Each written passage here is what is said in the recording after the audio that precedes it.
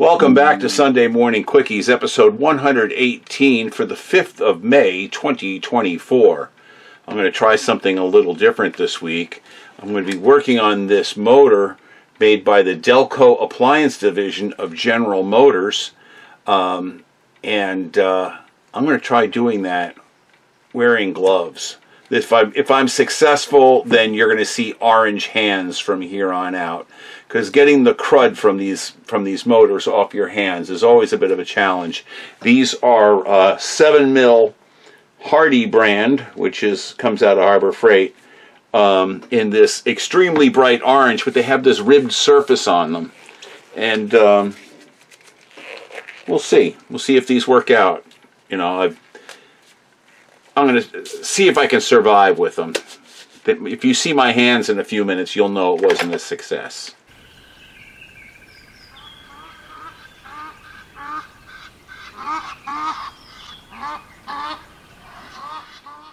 Before we get going too much, I wanted to show you a couple of tools that I find extremely helpful. Everybody knows what tweezers are, and most people have, you know, one or two sets of tweezers. I don't know, is it a pair of tweezers? Is it a single tweeze? I don't know what the actual nomenclature would be. Anyway, I buy my tweezers through McMaster-Carr.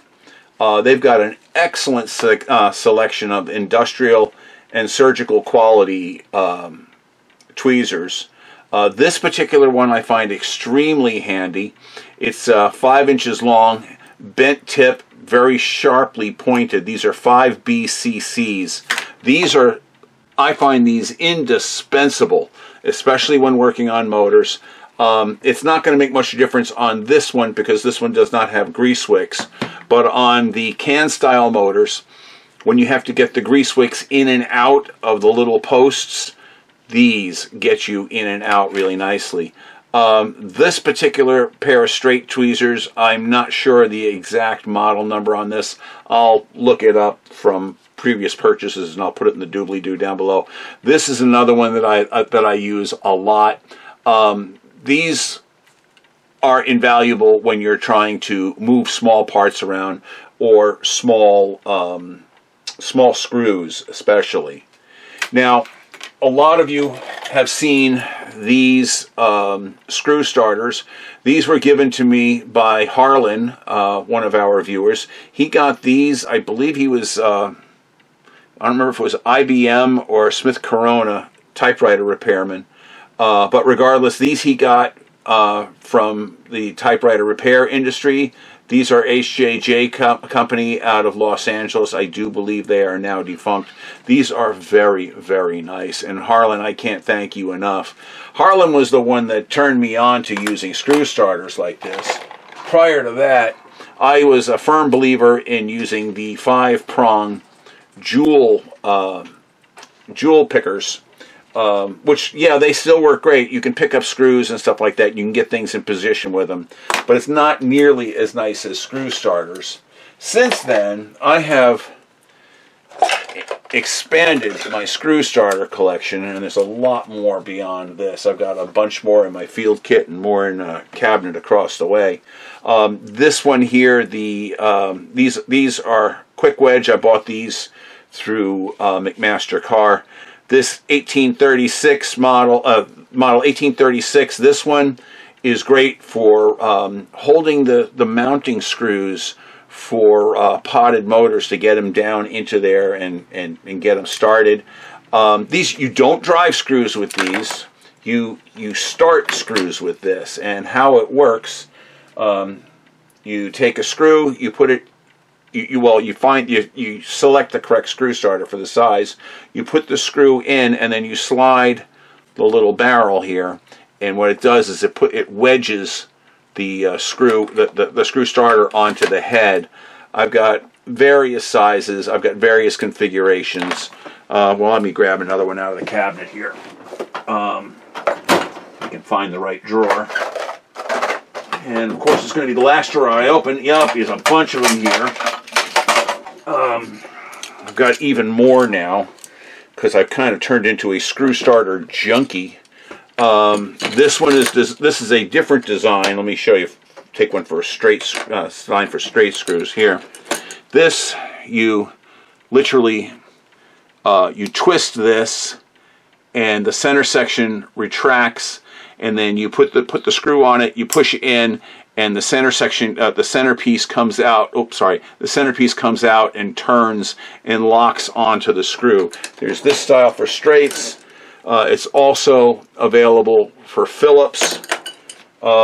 This is a 2556. It's yet another big one of the wedge styles from Quick Wedge. So yeah, I've got oodles and oodles of screw starters that if it wasn't for Harlan, I would have still been using the springy thingies. And don't get me wrong, these do work and they work well, but they're nothing compared to screw starters. Screw starters is the way to go, for my money anyway. So, the last thing I want to pull up on the table are these crocodile ear polypuses. Now, I know it's a goofy sounding name. This is actually a surgical instrument used by physicians who are doing nasal and ear surgery and stuff like that, or when they have to get in to a restricted area. You'll note the action when you move the handles. This whole top piece pivots, and it triggers the very end, which opens like a crocodile jaw. This is a 3.5. I've had this one for well over 30 years. Liz got this for me a long time ago for use in model making and model railroading. This is a more recent acquisition. This is a 5-inch, and I find these to be invaluable. If you have a serger that does not have automatic threading, and you're not really great with tweezers, these can help save your butt on that. But I use these a lot in reassembly of machines. It lets me get into areas that are very difficult just to hold a screw in position where I can't use a screw starter to get it going. They're just invaluable for small parts positioning and holding. So I wholeheartedly recommend finding these. They're available on Amazon. There's various models. Well, this one's got a little crud in there at the moment. I believe the one that Liz gave me 30 some odd years ago, she got from the company Micromark. They specialize in stuff for model builders. But I wholeheartedly recommend having at least one set of crocodile ear polypuses. Okay, it's time to look at this motor. Like I said, this is made by Delco Appliance Division of the General Motors Corporation, made in Rochester, New York, in USA. Anyway, it is a 0.9 ampere motor, 115 volt AC. Now, this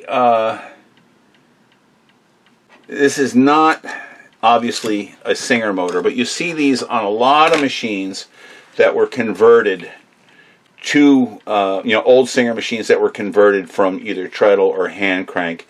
And I think you can see the condition of this wiring. It's abysmal.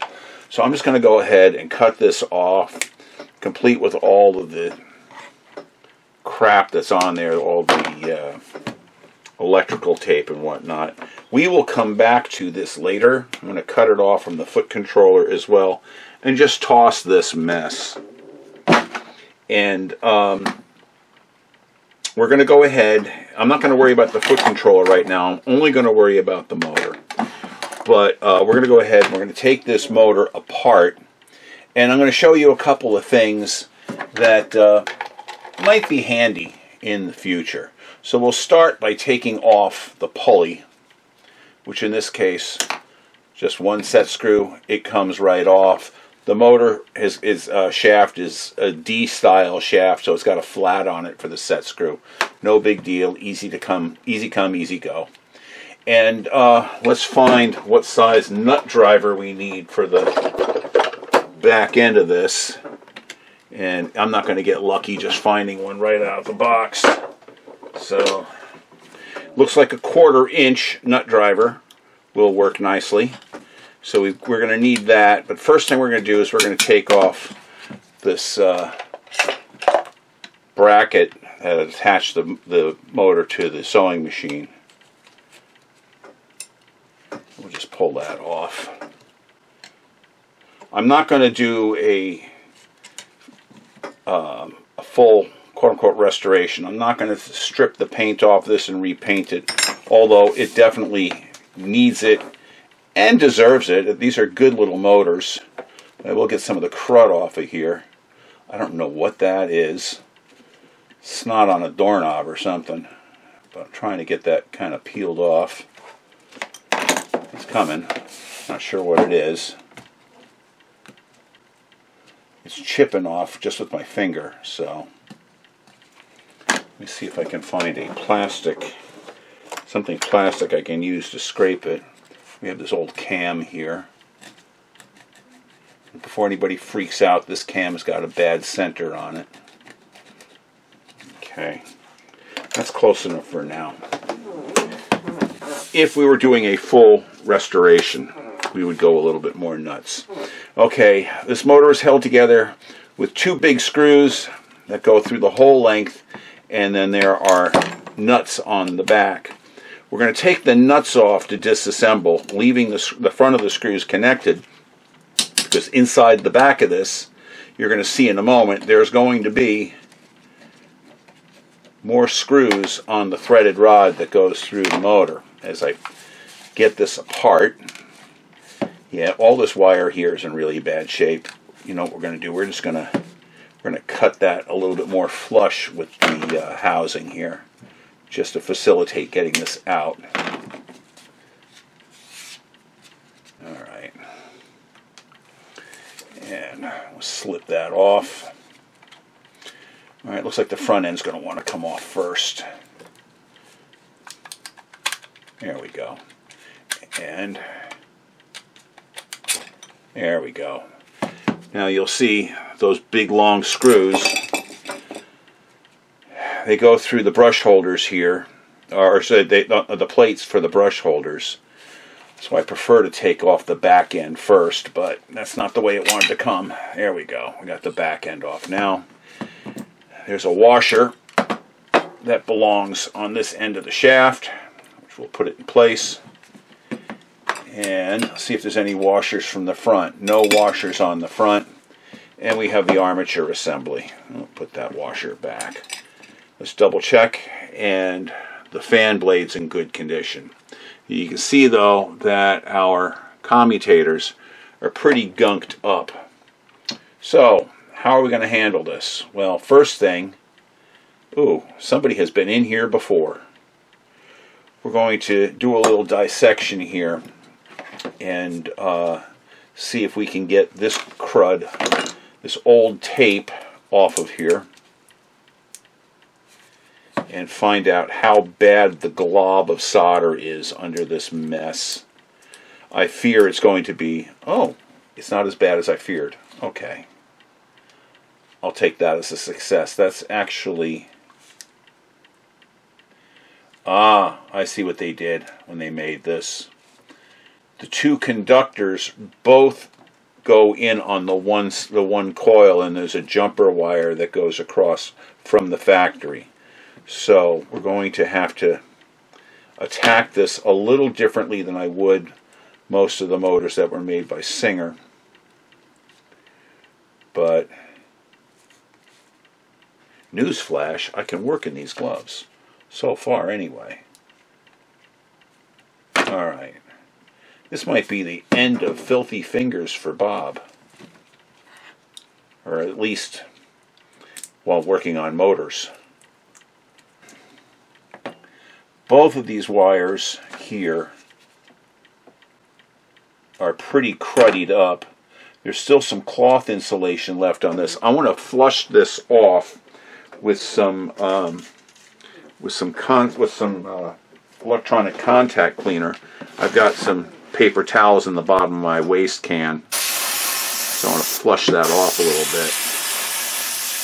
just to get some of the gooey, sticky stuff off. See if that made a dang bit of difference here. And not really. Okay. You'll notice that the brushes are still in the brush holders on the plate. I'm kind of trying to be a little careful with how I maneuver all of this. And these wires, yes, are very sticky at the moment. The cleaning off with the contact cleaner helped a bit, but it's not perfect. So I'm just going to use a wire cutter to kind of like lightly go across here, scraping to get some of this crap off of here. There's little bits of the of wrapped cloth insulation still on here, and I want to try to minimize how much is going through. All right.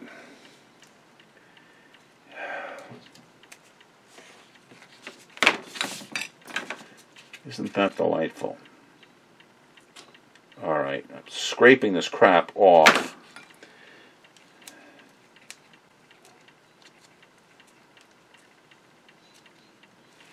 All right.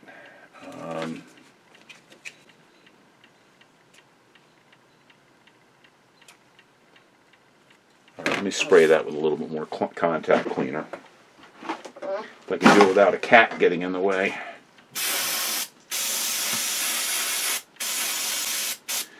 Okay. That looks a bit cleaner. I'm going to pause for just a minute. Believe it or not, I'm going to wash my hands in the gloves to see if I can get some of this crap off the gloves. Right back. Okay, Bob's a happy guy. I went to the kitchen sink, a little bit of warm water and Dawn, and the majority of the, well, there's some areas I didn't hit, but the majority of it all came off. These are the gloves I'm talking about. These are available at Harbor Freight. The textured grip nitriles are 7 mil thick. You're going to be seeing me in these a lot from here on out. My concern was that I was never going to be able to clean them during the day, and I didn't want to sit here and change gloves, you know, half a dozen times a day. So this is a game changer for me. All right, let me grab some wire. All right, I pulled out my ECG soldering station. This is JSSD2, temperature controlled. It's really nice, and it's got much better temperature control than I would get using my soldering gun, which I have been using way too much on motors. And I want to set a little bit better example by using a much better soldering iron. So I'm going to try, at least for now, to do as many motors videos as I can using a legit soldering station. So, but before we get going here, what I'm going to do is I'm going to strip back about 1.5 inches, 2 inches of insulation on my black and red wires and twist them back. There's one. And let me get the other here. And here's the red. And now I want to take a little, I'm going to twist these up. Get them twisted together, and I'm going to put some little pieces of shrink tubing on that and actually shrink it in place. So I'll bring my heat gun down, get that in position, and alright, I've got some 1/16 inch inner diameter shrink tube. I'm going to cut 2 little tiny pieces of it and see if I can get this wire through it. That might be easier said than done.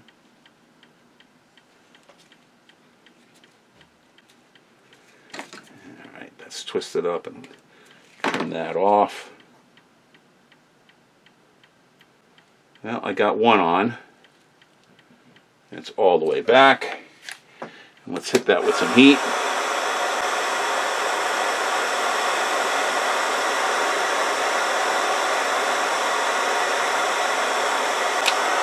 Okay.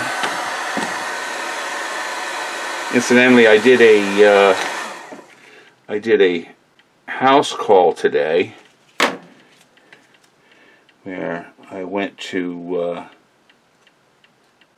person's house and I rewired her 99 that's in a cabinet right in her sewing room. And I didn't have to change the internal wiring. It was one of the motors that has the little compartment underneath. So the other wiring was in good shape, so I just put new power leads on and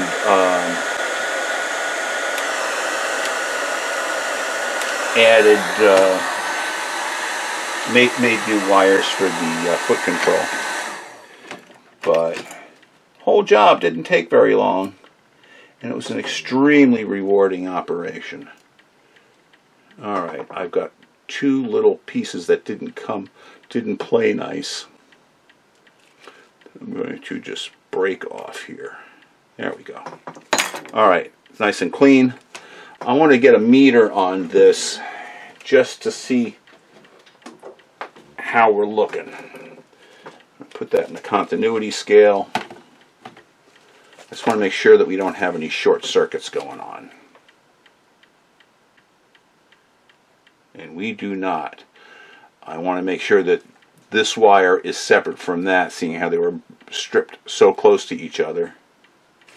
Now, with no brushes touching each other. Yeah, we have no continuity between the two coils.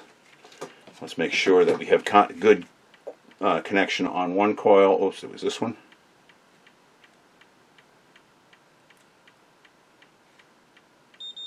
Okay, that's this coil here. So the other one should be from the other coil. And it is. It's good. Alright, so we don't have any short circuits in the windings there. So we'll be fine. I don't often check that kind of stuff ahead of time, and I should every time I do this. But, you know, sometimes you get a little lazy. And sometimes when you get lazy, it comes back and it bites you in the butt. So, anyway, we're almost 10 minutes in on this segment here. So, let me go ahead. I'm going to, that's way too much wire, strip back. I'm going to go ahead and I'm going to wrap the first wire nice and tight. I've got some solder and my soldering iron. Tin up the tip a little bit. There we go. So we'll get some heat going on this and we'll flow some solder in. I'm going to have to learn how to use my soldering iron with gloves.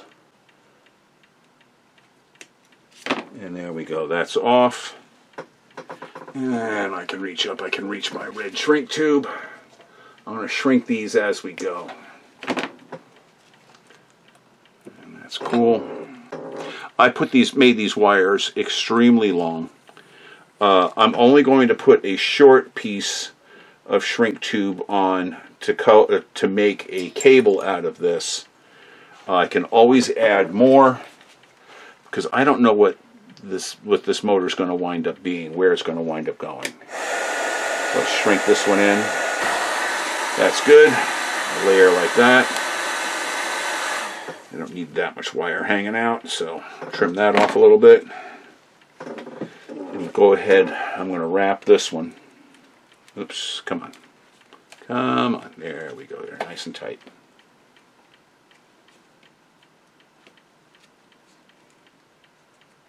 I know there are those that do this differently.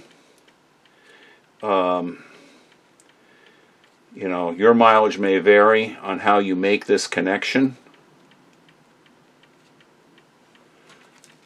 I know my friend Jennifer does it pretty much the same way I do, and she does a lot of motors as well. Okay, here we go. Get some solder flowing onto the joint. And we'll grab some 1/8 inch black to cover that most recent joint. I have hanging above my shop light, between the going between the chains, I've got a piece of 14 gauge house wire, and on there I've got 4 spools of 1/8 inch shrink tube. There's a clear white, actually 5 spools, clear, white, red, black, and yellow. And then I have a spool of the black 3/16. That's what I use to make the cable out of the stuff. Unless I'm putting more than 2 conductors, at which time I'll go with a larger, even larger heat shrink. So if you see me reaching up and pulling stuff down, that's what it is. And before we do a wide shot, I've got to go and I got to rewind it, because half this stuff's just hanging literally right above my head right now. Okay, we have our wires intact. I'm going to move these brushes and the springs for the brushes out of the way. I'm going to move the armature, the field coil out of the way. We're going to address this armature assembly. Actually, I'm going to take this washer off before we lose it. It's pretty funky, it's pretty dirty. So let me grab something from the other side of the room, because rather than using my bench motor to clean, polish, and level this, we're going to do this with a cordless drill. Be right back. One of the reasons why I'm one of the few guys you'll ever know that has a credit card at Sally's Beauty is because I buy a lot of these nail files, these foam core nail files. They're not super cheap, and I buy a boatload of them at a time. I was in the store a couple of weeks back and spent like $83 on nail files. That's a lot of nail files. And the young lady at the counter, at the checkout, but I digress. Anyway, she advised me that if I were to get a Sally's, apply for a Sally's credit card, that my purchase, because it was over $50, I would save 20 bucks. So I don't know if they're running that right now or not, but I took advantage of it. It was a one-time thing. But anyway, yeah, so the ones I like the most, I start out, well, I do have some that are coarser than this, but this is my default starting point. This side, the back is 220 grit, the front side is 320. And then I go to this one, the back side is 400, the front side is 600. Then I go to this one here, the back side, excuse me, the dark side here is 600. This goes to 9,000, and then this one goes to 4,000, and this one goes to 12,000.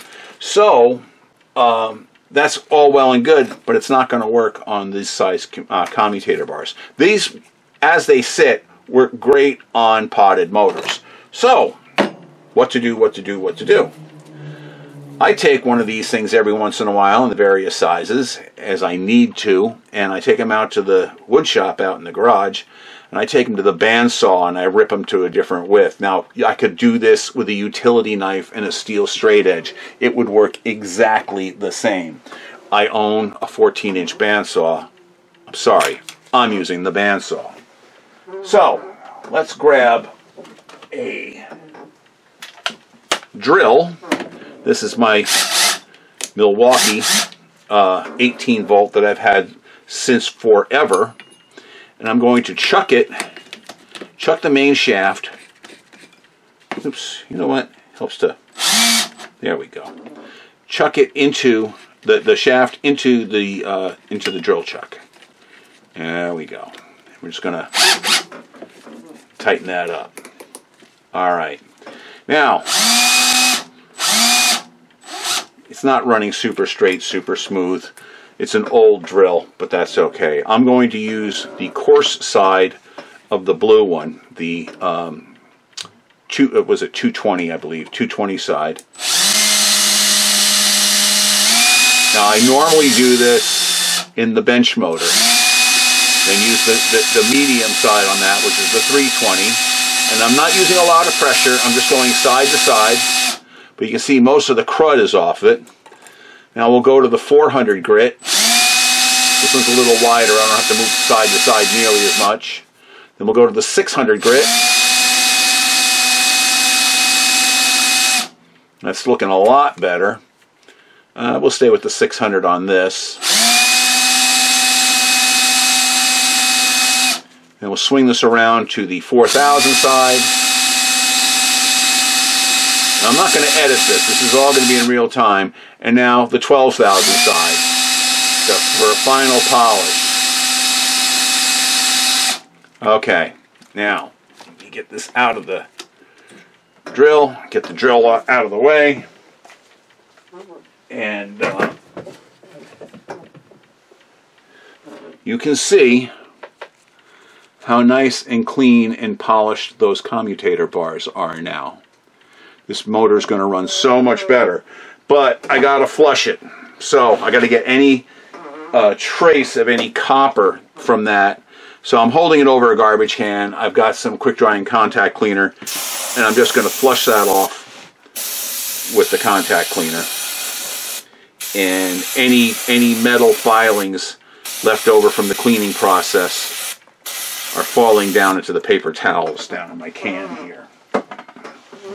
So, and I'll just wipe that off.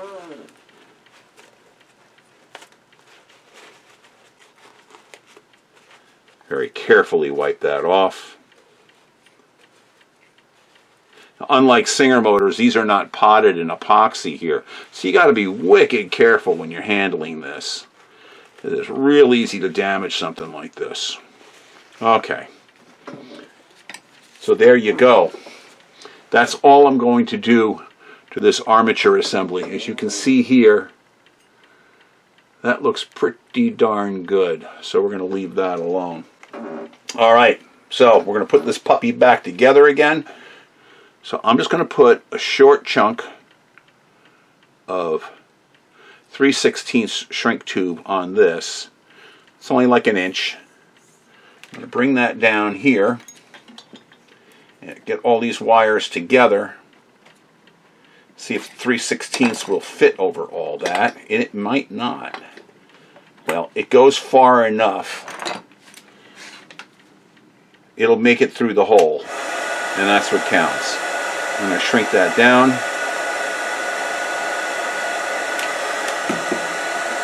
And I know I've mentioned this in the past. I have sung the praises of this 20-volt heat gun. Right now, I would be lost without it. I absolutely love that heat gun. Okay, now looking inside here, there is no lubrication wick or anything on inside this bearing. It's not the way this one was made. The fan goes in that side. So I've got to run this through here first, because that's where the business end of this motor is. That's where the cooling end is. So, see?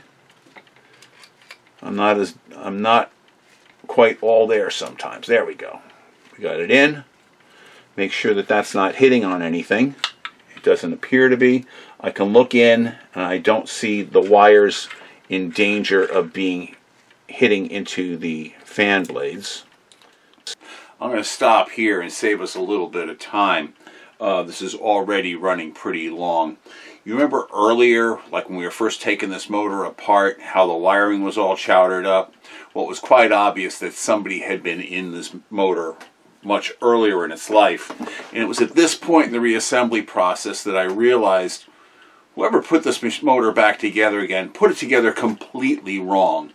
Those screws should be coming through the back side of the case, not from the front side of the case, because there should be nuts that hold, the screws should come up, go through the spacers, and there should be nuts that hold the brush holder plate in place before the front cover goes on, or I should say the pulley side cover goes on.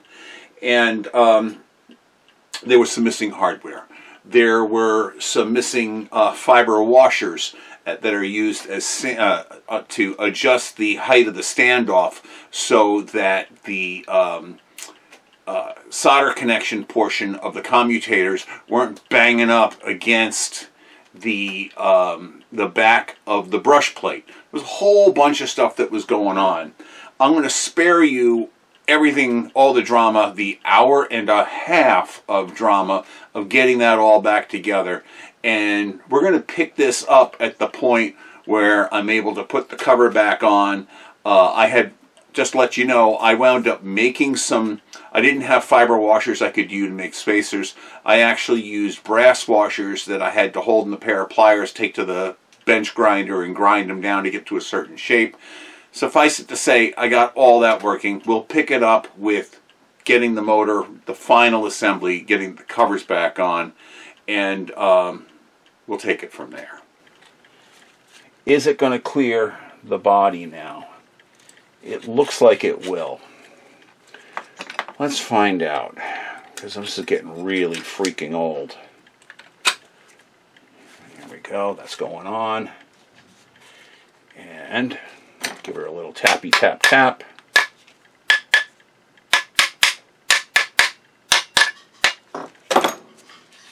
Hey, look at that. That's moving. I'm going to put one nut on this.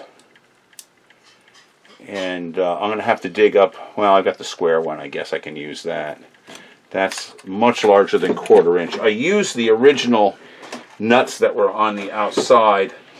I used them to hold the brush plate inside in position, because otherwise, I don't want to use the expression I'm thinking, but I was moving something against the tide. And I think I was shoveling something against the tide, and I think you can figure out what that is. So here we are.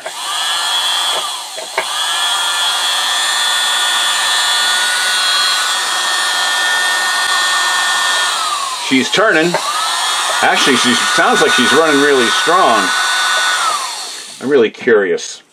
Let me get a clamp-on ammeter on this thing and just put it around the hot wire, which in this case is the red. Put that on the 4 amp scale.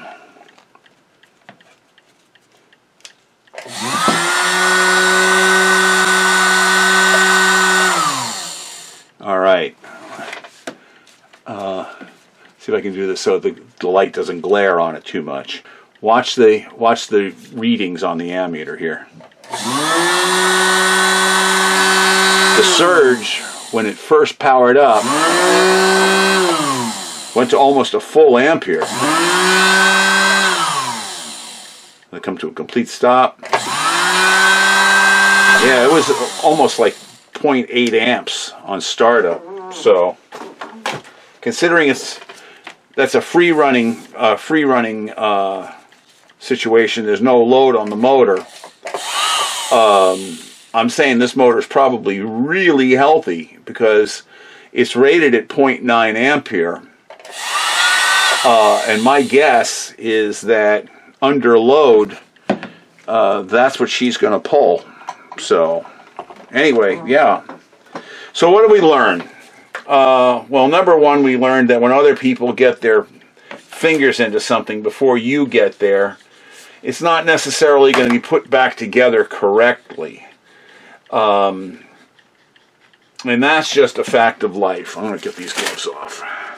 That's just a fact of life. It's going to happen. And so what do you do about it? Well, you let experience be your teacher. And the more motors you take apart, where you're the first person to get your paws in there, the more you'll know how these things are supposed to be put together. Now, this was missing hardware inside. There was the spacers that I made out of brass washers were probably originally some sort of a fiber washer inside that was used for adjustment. But obviously, the connection plate portion of the connection portion of the commutators was rubbing up against the brush holder plate on the first time we ran this motor. So yeah, that was, I'll call it delightful, just to be polite. But anyway, we were able to fix it. It took time. I'm looking right now.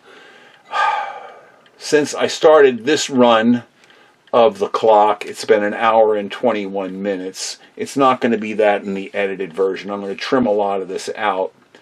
But yeah, it was a pain in the neck. Was it worth it? Well,